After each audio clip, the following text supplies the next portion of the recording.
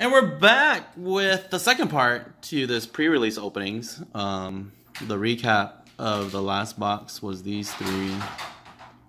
The legend cards. The legend cards in this game is like the secret rare. So legend cards are good. So, and one full art. Let's see if we can get two full arts. I hope I can get two full arts. I hope it's you that's the full art. It's the full art that I want so bad. So, Sean Toto again. We're gonna zoom by these because we've seen a lot of them. We've seen a lot of them. So but I would see if we get on one that we that I don't know, like this card. This is the first time I'm seeing this Scholar. Well, so, that Scholar. Yep. Dull them. Then draw one card for each forward you have dulled due to this ability. That's really good. Oh, active forwards you control. Not so good anymore. Oh, Chocobo went a little too fast there. Dragoon. Chocobo is the foil. The next card is Sildra. It's a summon. Search for two water characters, two category 5 characters, or one of each with a different cost and add them to your hand. That's pretty good. Graham from Final Fantasy Legends, I think. X-Death. And Shikari Z. More Final Fantasy XI characters. So nothing great in the first pack. Ooh, Astrologian, new card. Put in the break zone, reveal the top card of your deck. If it's not a backup, add it to your hand. Oh, that's alright. That's not like busted. Nuge. Ramuth, choose one forward, activate, break it. Gunbreaker, when Gunbreaker forms a part of your opponent discards. Oh, that's actually pretty good. Just not bad. Ninja, okay, next card is Dusk. Whoever you are. Warrior of Light, so when he enters the field, you may play one water. When you do, play one forward of cost 3 or less from your hand to the field. Oh, that's not too bad.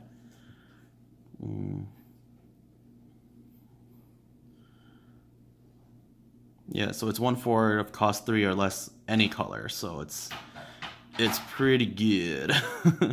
Blessing, choose one forward of cost 3 or less other than Dusk. It gains 5,000 power until the end of the turn. You get to draw a card. That's really good too. So you're not going -1 for the ability.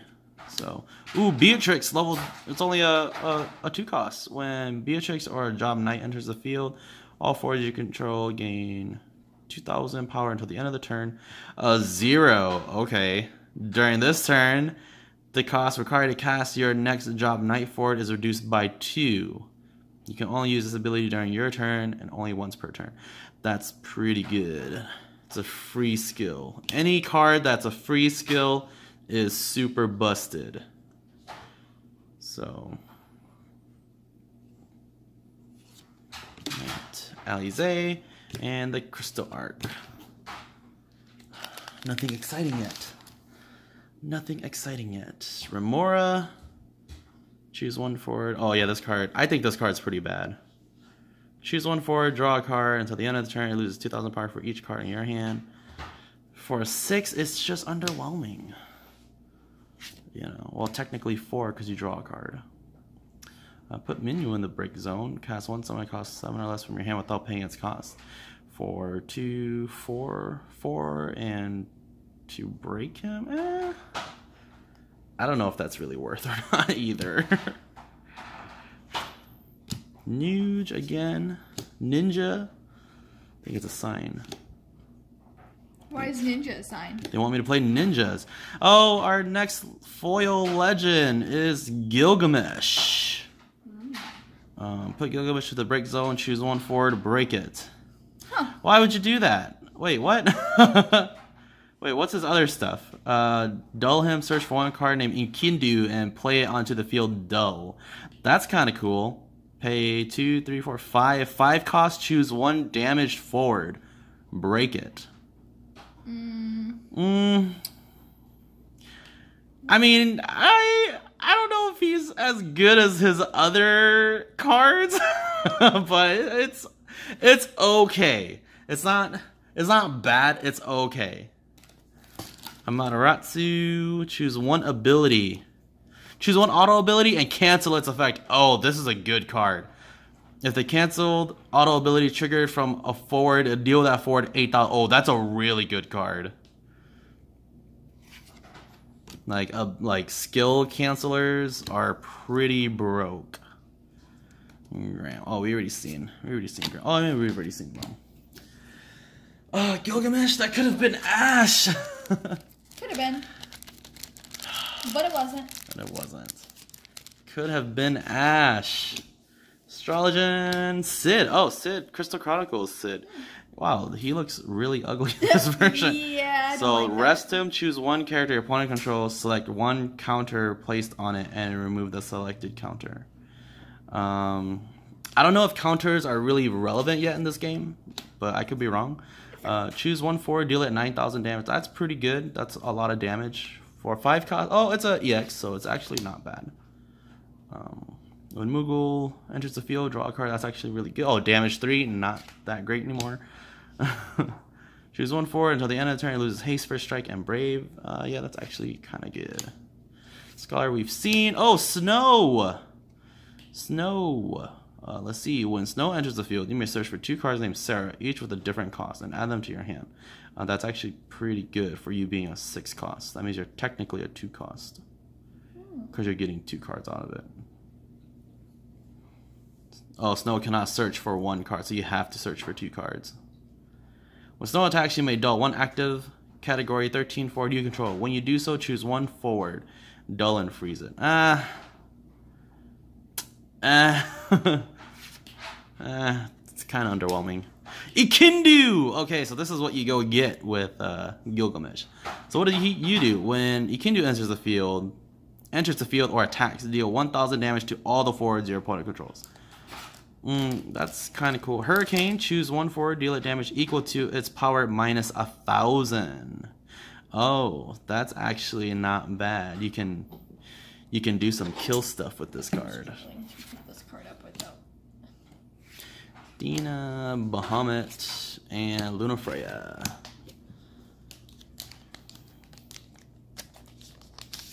It should be one full art per pre-release. That would make sense. Yeah. Minwoo again. So meaning 2 is not likely. I think I got 2 in the other pre-release that Shai sent us that one time. Oh, foil scholar.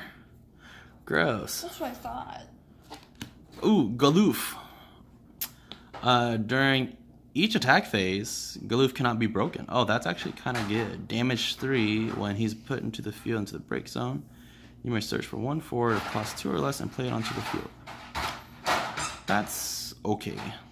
So his is discard him, activate Galoof. That's pretty good. Till the end of the turn, he gains 10,000 power, and Galoof can attack once more this turn. You can only use the ability if he's received damage this turn. It's okay. It's not bad. Ooh, Shadow Lord! You're a 2-drop 9k? What is this nonsense? Enters the field, your opponent may play 1 backup 2 costs or less from their hand to the field. Okay, I mean, they get 1 play. Pay 1 Earth until the end of the turn. Shadow Lord gains Brave and EX Burst cards put into the damage zone due to Shadow Lord cannot be used. Oh, you're good. And I can grab you with Golbez. You're even better. You're better than I thought. Why are you putting it over there? Because he's something I might use. So are some of the cards that you I have in your... I know. Just so many ideas, and that's the thing about this game that I like. There is so many possibilities, so many deck possibilities in this game that I really like. Oh, Monk. Ooh, Belle. This is the first time seeing you. When she enters the field, your opponent reveals their hand. Selects 1 card of cost 4 or more in their hand. Your opponent discards this card. That's really good. But I gotta find a way to get rid of you though from the backup. So there's Boko again. Oh, foil Bahamut. Guess that's all right. Sildra. Graham. Ooh, I have no idea how to Amidatalian. Amidatalian. I mean, I think that's how you say it. Remove the top card of your deck from the game. If that card has cost 4 or less, you may cast it without paying its cost this turn. Oh, that's pretty good, though.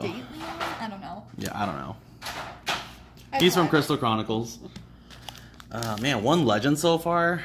That means these last packs gotta be some banger packs.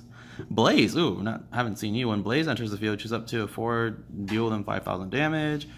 Rest this, put him into the break zone, choose 1/4, deal it 7,000 damage. That's okay. Suicide card, basically? Yeah, most fire cards are exploding cards. Oh, really? Okay. Yeah. So, VVEX. When Vivi enters the field, choose 1 active 4. If the cost is equal or less than the damage you have received, break it. That's okay. That's not bad. Steiner. Althea. Oh, someone's at the door? Someone is at my door. Who is it? Ferris? Oh, people trick-or-treating. I totally forgot. It's Halloween. They didn't send out a thing for the apartment. Yeah. Oh, Ferris is a multicolor. You would think they would have put that in our mailbox. Right. Oh, and it's a legend. Okay. We're putting this on Halloween. Sorry. Yes. So, when Ferris or a Job Warrior of Light enters the field, choose one of the 2 following effects. Choose 1/4, deal it 2,000 damage for each.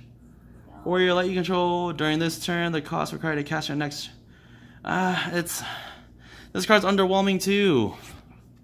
It's not busted. Vayne, this card's busted. And Gwaine. 2 packs left. Oh man. Can we get the full art that we want? It just made like 3 kids really sad. I'm sorry. Ooh, Prish. Prish is a 2-drop. So when Prish enters the field, choose 1/4 until the end of the turn and gains 1,000 power and Brave. Choose 1 monster of cost 3 or less and break it. It's pretty good. Dragoon. Bell. Ooh, Yuna full, not full art, but Yuna foil legend. So when Yuna enters the field, 4 you control, form a party with this card. This turn, draw 2 cards. That's really good.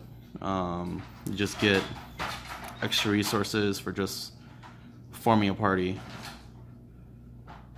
When Yuna forms a party and attacks, choose 1/4. It loses 4,000 power for each attacking forward. That's also really good. And 1 element of the Liar Jar, Yuna becomes the name element until the end of the turn. You can only use the ability once per turn. Yuna's really good. Yuna's really good. Borgin from Final Fantasy II. When he's put from the field to the break zone, your opponent selects 1/4 in their break zone. What? And your opponent adds it to their hand. Oh, he's a 1-drop 9k. Holy crap. Yeah, that's why. Deanna. Ooh, Necron. Oh, when he enters the field, choose 1 character other than Necron you control. Its element. Oh, I'm running out of a time. Okay, last pack. And we're gonna go through it. Warrior, Freya, Nuge, Scholar, Leon. Oh, Noctis.